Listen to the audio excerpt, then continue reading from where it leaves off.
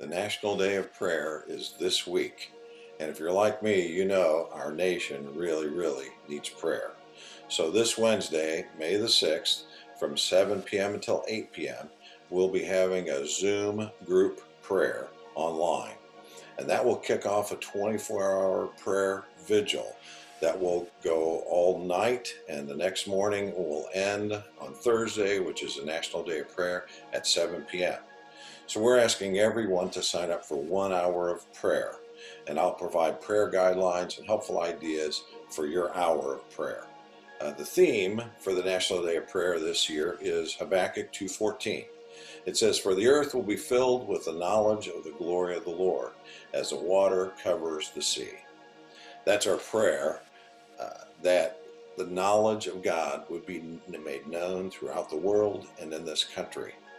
It seems like with all the crazy stuff that's going on, we're looking to everything and everyone except God for answers. So how do you sign up for prayer? You can email me at dgoose@bedfordacres.com, and I'll send you a link with all the information, or you can call me or text me on my phone, or call the church office at 859-987-4591, and I'll see you Wednesday. Looking forward to it.